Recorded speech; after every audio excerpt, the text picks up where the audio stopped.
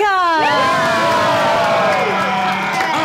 we are here with the cast of Ghosts, and I think this is so exciting because we're going into season 2, but this is also the return of Comic-Con. It has been over 1,000 days since the last Comic-Con, and here we are talking about season 2. What is it like to just be here and get the energy from the fans, especially since they've seen season 1? You've been counting down every single day since the last Comic-Con, right? Yeah, I just went to Montreal Comic-Con, which was phenomenal, but nothing, a pittance, no offense, Montreal, compared to the International Comic-Con here in San Diego. You have, like, all the best artists come through. We just met Hannah Mae Rose, and we just got a signed copy of her new book, Rogues Gallery.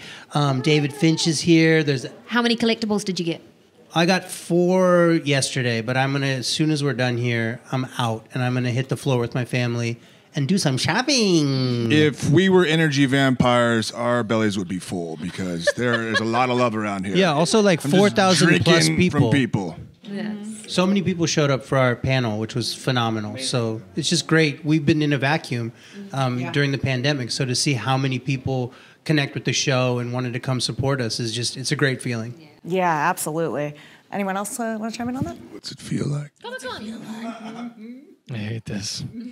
No, it was really cool at the panel. Like, I don't think any of us knew exactly what to expect coming into the panel. And as we were announced, to see, 4,000 plus faces standing back at us was awesome. So when they said it was Ghosts, probably about a quarter of them got up and left because I think they thought it was a different panel. They thought it was actually Ghosts, the movie, and they heard that Patrick Swayze was coming back to life.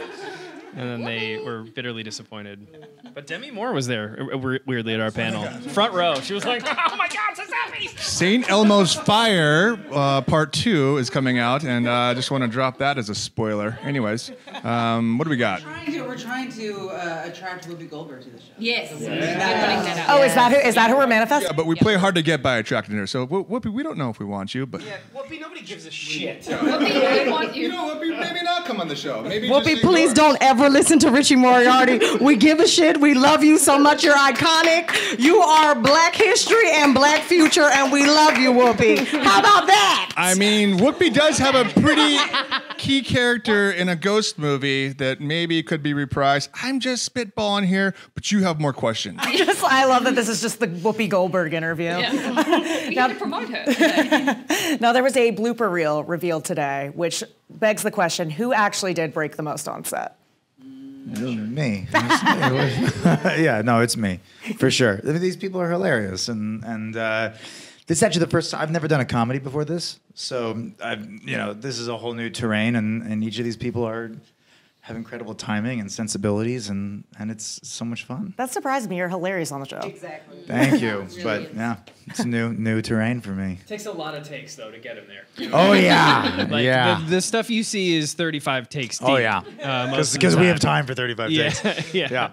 Well, I'm like, how on earth do you do those scenes with the ghosts pretending you cannot see them? Because like on set, I would be dying. I mean, I well, do. You're an actor, but like... No, but I mean, there are plenty of takes that I ruin because of how much I enjoy what everybody's doing. Mm-hmm. And then we have great editors. Our director sets us up to succeed. And then I always get a take when the ghosts aren't there. So there's no chance for me to really mess up those ones, which is good. But you still do find a way to mess them up anyways. Moving on. As many mistakes as I can make. Yes! This is our final interview today. We're not... Yes! No, we for sure have one more. We have not drinking any coffee. I haven't had no coffee We haven't yet drinking today. any coffee. Let's get weird. We are so weird. We're so here for you, Ash. What is next? Okay, so season 1, you're kind of getting the foundation, you're exploring the show. What is season 2? What do you feel like you've been allowed to expand on, or you're excited for fans to see in season 2? I think Rebecca can answer this best. You're really good at explaining this stuff. Oh no. Come on. Start from the very beginning and be precise. Oh boy, what can we expect from season 2? Oh God, I really am drawing a blank. Richard, do you want to take it? Sure. First of all, we're 4 episodes deep in season 2 so far, and we've read a couple more scripts. But like, we're doing 22 episodes this year, so there's going to be a lot of new stuff. But we have an incredible Alberta flashback very early on in season 2, which is going to be super exciting to see her like doing her jazz singer thing. So that's going to be super fun. We also have like incredible. Thank you, Richard. Here, Title of the welcome. episode. Jazz singer thing. Yeah, I mean, if it's not, it should be. And we have incredible guest stars so far. Like even 4 episodes in, we have amazing people. Is there anyone that you can reveal that? You know what? No, not yet. What I will say I'm most excited about is the way in Michael Phelps. With all 7 gold medals around his neck.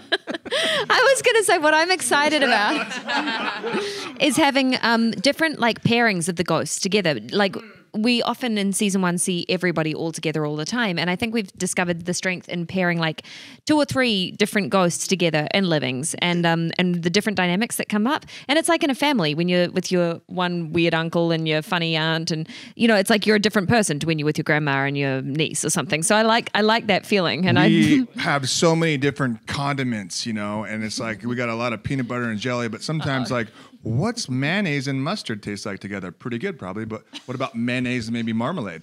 And that's what they've been doing with our little flavors here. There's a lot of mayo and marmalade.